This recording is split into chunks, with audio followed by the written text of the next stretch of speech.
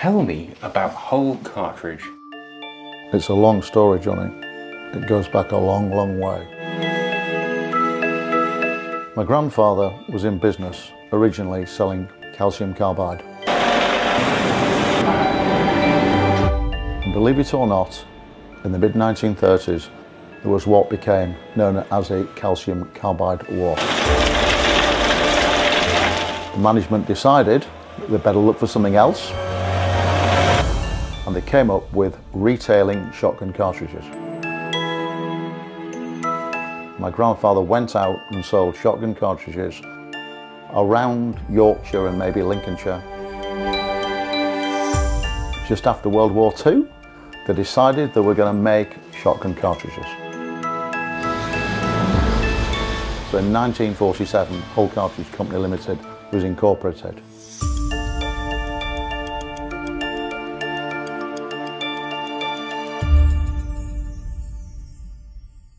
I know you're looking quite surprised because you don't know that. And I've saved it just to... The calcium carbide war. Calcium carbide was used for carriage lamps. And something called electricity came along. The national grid came along, and fewer people wanted calcium carbide. And selling shotgun cartridges, believe it or not, to their existing client list was the way forward. My sister and I, Susan and I, are the third generation of family, and I now have my two daughters and my son-in-law. It's a fully independent business still. We're absolutely passionate about making cartridges.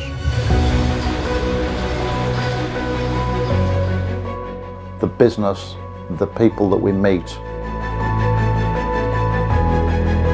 the product that we sell, the quality that we insist on is second to none.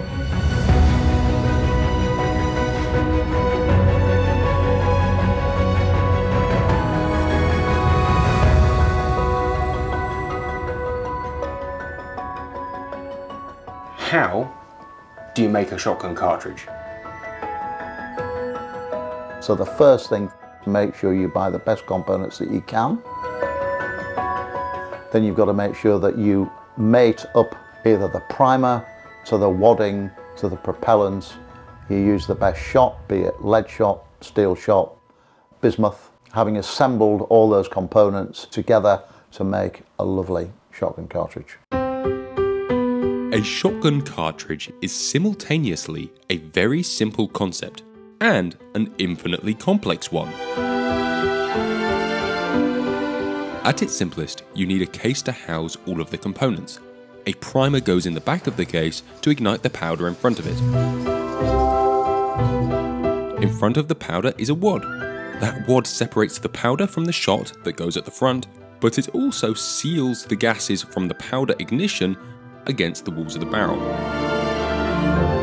giving you the pressure needed to launch the shot at the right speed.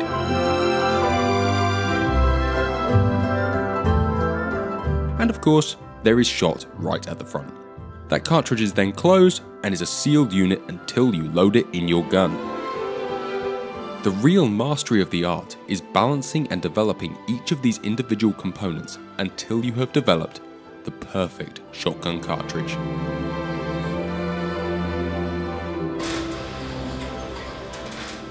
What makes a good cartridge? Interesting question. What makes a good cartridge? Consistency, performance, pattern, cleanliness, low recoil. And of course the thing that we all like, a really good price. It's all about what the customer perceives he wants and what you offer him. Back in the days, super fast would have been looked at as being bumpy, and it would have been outside our loading criteria, but we decided that we needed to attract the sort of people that liked cartridges with slightly higher recoil, so we came up with super fast. We took 1 gram of lead out of that cartridge to reduce the payload to 27 grams. We upped the speed and stuck a little bit of extra recoil in. Inside the Hull factory is amazing. We can't show you everything, but what we can show you is how one of their regular machines works. Cartridges are put in a hopper at one end. They're fed up and into the machine. Those cartridges go down a pipe and enter the production line. First off, powder is dropped in. This powder is carefully selected cartridge to cartridge to ensure the correct velocities, the correct recoil, and the correct pressures. After this, a wad is loaded. There's a different part of the machine for fiber wads, a different part of the machine for plastic wads, and now a different part of the machine for hydro wads. My favourite part of this process was watching the hydro rods get cut in the machine. The fact that they've been able to add this process during loading is pretty special. After that comes the shot. This can be steel, bismuth, lead, and of course each of these metals isn't just a simple base metal. They are closely guarded recipes. A little pinch of this and a little bit of that will change the way that a metal works, and as such, developing the perfect pellet and then putting it in the perfect size with all the other components is key to success. And finally, inside the machine, the cartridge is crimped. I love this part of the process. Visually watching that machine crimp those cartridges is kinda cool. Once that cartridge is closed, they drop out of the machine and into two pipes, one to the left and one to the right. Have you ever wondered how when you open a box of cartridges, they're stacked back and forward, back and forward?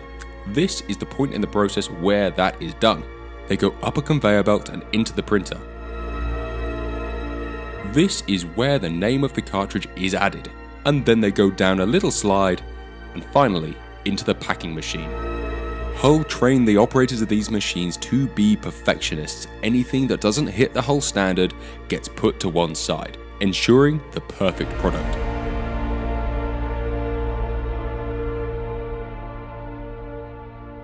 So David, we've left the factory with a complete box of cartridges. We have indeed. What happens next? Okay, so for this one and only time, I'm going to actually proof a cartridge for you. So watch carefully. So this is a proofing machine. This is our test barrel, which gives us the pressure, and downrange we'll get the V1, which is an average of over 2.5 metres, and we'll get V2, which is an average over 20 metres at 10 metres. So we'll introduce the cartridge in, simple as that. Close the action, turn it, then cock it, press the button, prime the machine, look for the trigger. Are we all ready? How was the trigger pulls? Excellent. Bit crunchy, but we won't worry about that. And so what has just happened there, other than firing a hydro wad out the end? Okay, so basically what's happened is, as soon as you fire the cartridge, the system turns on. It gives you the ignition time, it gives you the time down the barrel, and at 25mm from the breech face, it will record the pressure, which is the really important thing. It's the level that we work to for safety under CIP. And there's a little pressure transducer here which will vibrate when you fire the cartridge. And if you look close, Sash, you'll see there's a little dint there, and that's where the pressure will come through the transfer port, hit the face with the transducer, send a milliamp signal round to the charge amplifier, and the rest of it is actually history, which magic science appears on the printout time after time. We'd normally do 10. What we're looking for, I presume, is for that pressure to be within the parameters of all the other hydro rods in the world. Yeah, so we work to a parameter, and normally we can get it quite tight. The hydro wad helps us do that. Can I have a go? If you must. I would love to have a go. Okay, come this way, sir, come this way. Hydro wad cartridge, this is Johnny. Oh, hi there. Okay. So, in we go. There we go, push it home. Simple as that. Close that, twist it, pull that back. That's it, and then away you go with the graunchy trigger. Press the button. You're getting good at that red button. Ooh. We don't want you near any nuclear warheads now, do we? I'd be very tempted you just punch to press on for that red button, it's really dangerous. A bit raunchy. Brilliant! I did it. Fantastic, well done. And there we are. And so you're doing a chain of 10 every 50,000, 100,000? No, we'll do that in the morning and we'll do it in the afternoon. Oh, wow. And on the larger capacity machines, we'll do it twice in the morning and we'll do it twice in the afternoon. And that's just to make sure everything That's is just to make sure everything is within the parameters that we expect. There is not much that Hull Cartridge Company does not offer. Plastic wads, fibre wads, biodegradable wads, steel, lead, and of course a full array of sub-gauge ammunition. Their main 12-ball range is divided into 3 different lots: traditional game, clay, and the new Hydro Wad. Their clay level has a few tiers. It starts with the entry level Compex and Superfast. The next step up is Intercomps and Sporting 100. After that comes my favourite, the Pro range. Pro Fibers and Pro Ones are some of the best clay cartridges out there. And at the top of the chain is Sovereign. These cartridges are awesome. In the game line, they offer everything from 26 gram 12 bores all the way up to the big goose loads. However, since moving to the Hydro Rod steels, it's hard to go back. Cheap cartridges and expensive cartridges are not the same. Entry-level cartridge, Compex. How is that different from a Pro range? The idea of the Compex cartridge in its formative time was we were looking for a corporate cartridge. Back in the day, not at a proper shooting school, but you went somewhere for a lesson. The shooting school tried to just supply the cheapest cartridge it could get, which normally meant it came from Eastern Europe. Very, very bangy, so straight off anybody that was even thinking of shooting clay pigeons would probably have been put off by that and never come back again. We realised there was an opportunity in the market to make a quality, reasonably priced cartridge. So it's got low brass, 28 grams of shot, standard, either a plastic wad or a fibre wad. The idea is that the velocity is lower to reduce the recoil, there's a little bit less powder in there, and all these things stacked up to make it a very affordable cartridge. Pro range and the Sovereign range, our elite competition shooters will use those cartridges where every clay counts. So those cartridges are doing the maximum amount of speed for it to still produce a good pattern. The lead antimony level as well on the Pro and the Sovereign range is slightly higher, to where a pellet or two may count. Hardened shot, Yeah. harder strike. That's right, yeah. I saw the Sovereign 6.5s over there. There isn't a shooter out there, certainly from the whole team, and myself and a few others, who don't carry some of those because they're, what, 1,600 feet per second? Yeah. 6.5 shot? That is a cartridge. Extremely, extremely fast and extremely hard hitting. At this point, I took the opportunity to pattern test my own gun in the Hull Cartridge Company's patent. Wonderful. A lot of nerves shooting a pattern plate in front of a group of professionals. Let's hope you've hit it. I've definitely hit the bottom half. He's hitting something. Hopefully hit the inside plate. Let's go and have a look. Do you regularly pattern your cartridges? You say pattern matters, it was a Hull motto. Yeah, I mean, what I'd say is the consistency of the cartridge is the thing. We do a lot of patterning in the early days when we're actually developing the cartridge, making sure that we've got the velocity right where that we want it to be. Do we pattern day in, day out? No, we certainly don't do that. There's no need to. Because if all of the science Everything's and the working. testing is good, Yeah. realistically, Yep.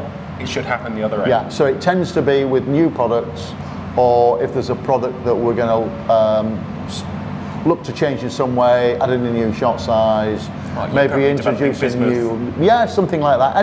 Anything that needs a bit more input, then we'll be patterning and patterning to just see if there's any little nuances we can look for that will help us perfect the load. All right, let's see if I hit it. Let's see if you hit it. So the ultimate question, and probably something a little bit different, and there's probably no real answer to this. What would happen to that pattern if you push it faster or slower? Okay, the rules for velocity, and it will probably apply to steel, but maybe not as much. The faster the speed, the more the pattern opens. The slower the speed, the pattern tightens. But what you would do with that, you would control the pattern with either the pellet size or the type of wad that you use. So if it's a fibre game wad, let's just say that there's no control there, so it's really speed and the pellet. When you're getting into a plastic wad, or even if you're getting into a hydro wad, with steel shots, then obviously it's really the pellet size that's important, because you've got to get it downrange. I always liken it to things like a cricket ball and a ping pong ball. So the ping pong ball will be the small pellet size, and the cricket ball is something like the 3 or the 2 or the 1. It'll fly truer for longer with more energy. Steel shot was thrust upon us. First things, what I'd say, we've all been making cartridges using steel shot for at least 25 years plus. Steel shot itself is obviously lighter than lead, so it gives us volumetric problems because we've got a longer volume of shot to propel. So that means that we've got to look to more progressive powders. We need to protect the barrels, so back in the day it was a standard polyethylene plastic wad. As we're now moving to game shooting, we decided that biodegradable was the way forward, so we came up with our Hydro wad system, which we're now starting to expand. We have quite a lot of different wads to deal with: 65mm, 70mm, 76mm in 12 gauge. We're about to launch a 3-inch cartridge, 76mm in 20 gauge. We've got a 16 gauge cartridge coming along probably November time this year. How much effort has it been to get to where you are now when that announcement came a few years ago? It would have been easier if we hadn't have had COVID coming along. But apart from that, I would say the effort has been not monumental, but bearing in mind that we chose a specialist here in the UK to work with, a moulder, to make our wadding for us. We designed the wads, they then made them for us. The modifications for tooling and things like that. Finding the right material has been a real challenge, because we started off on the water soluble route, but we decided that wasn't for us. We went for ultimate barrel protection. So we chose a product that is already out there, that's tried and tested, that will degrade. The degradation times are not that we would hope it to be, so it's not rapid, but the most important thing is that the cartridge has got a long shelf life. We will be working on things like degradation next year probably, and try and cut that down. So at this point, all the cartridges are complete. They're put in boxes and they're put in there. And palletized, strapped, ready to go. And then when someone phones up, you just put them on a special pallet and send them to them. We do, yeah. We take their exacting requirements, gauge style, product type, and then it's all carefully packed in there by the girls. Shall we go and have a look at some of the range? Let's do it, yeah. There is a lot of ammunition in here, Sam. This is where the home of ammunition is. Do you have like a set stock level? Like I presume it's in the millions. Yes, several million, depending on the load. Obviously, super fast and compact is a regular go-to for most playgrounds. So higher levels certainly for those type of products. Sporting 100 is fairly new to the range. It is, yeah. Excellent club cartridge, fibre and plastic wad, 7.5 or an 8. When you're developing a new load, how long does that take? Months, sometimes years. We always pattern test everything, ballistically test everything, but we also like to have it out in the field, using it ourselves for months on end before we actually release it to the public. Just to test that it's actually good enough in the long run. Yeah. We've got a strict recipe that we always use as a guide, and every batch should replicate that recipe month after month. So that if you're buying Sporting 100 today, it would be the same as it was 3 months ago, and it'll be the same again in another 3 months. Back in the day, it was only fibre. Plastic came along and everybody liked something new. The thing that plastic brought to the market, the noise difference, everything was suddenly consistent.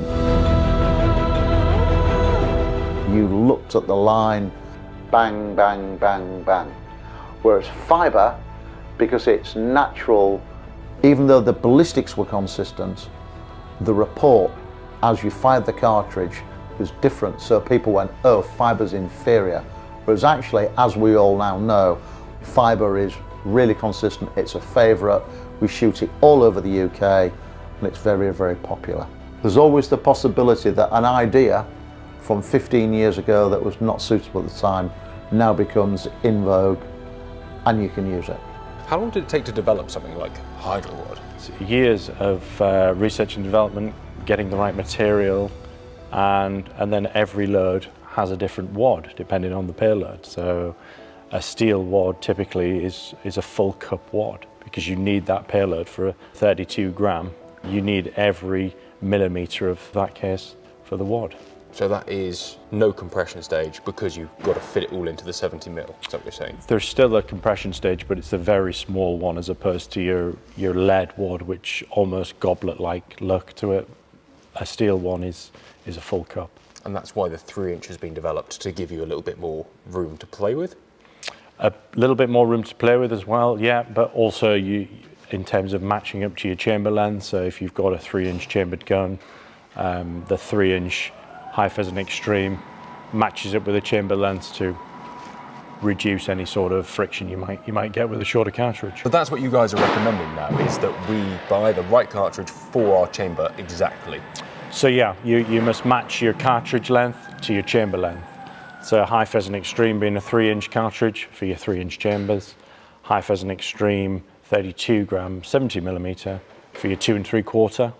And then brand new to the market will be our Imperial steel, which is 65 millimeter for your 2.5-inch chambers. And I guess as time goes on, that 3-inch range will expand, because if I own a 3-inch gun, if I'm to use 3-inch cartridges, I would like as much variety as possible. That's right. So the wadding in effect could be altered to reduce the payload and perhaps have a 30 gram 3 or 4 shot. Yeah, it's going to be interesting. I'm looking forward to trying some of those out and seeing what the difference is. Yeah, lots of new exciting loads on the market coming. Yeah.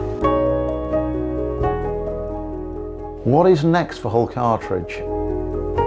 I think Hull Cartridge and the shooting industry have got to get over what I perceive to be a bit of a hump in the road.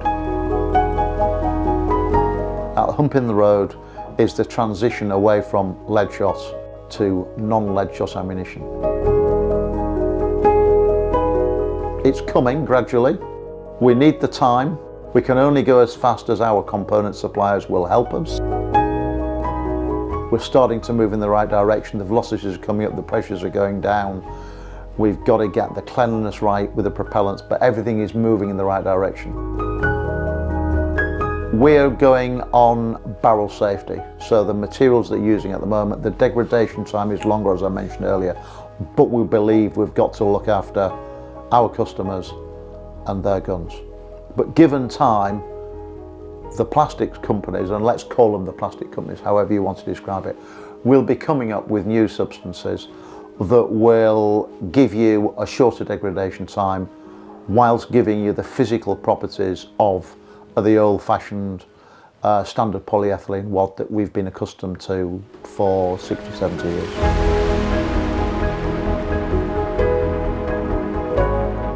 That's where I think that we'll be looking in the next few years, getting over that hump, further expanding our range. I've already explained that we've worked on 12 gauge, some 20 gauge, a bit of 16 gauge. We've got this volumetric problem. As we go down to a 28 gauge, we've got a really big issue to see if we can get a shot column that is big enough for somebody to shoot. I haven't done any work on that yet, and I don't think anybody else has. We've been too busy playing catch up to get shooting to where it is right now.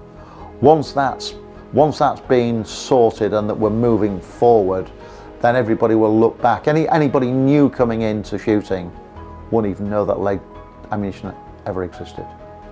And as you saw yesterday and you've seen previous year when we've been out and done our testing, certainly up to 45, 50 metres, you're shooting a steel shot cartridge. There's not a lot of difference. You've got to pick the right pellet size. Obviously it depends on the gun, you've got to have the right choke, etc. Your gun's got to be fit for purpose.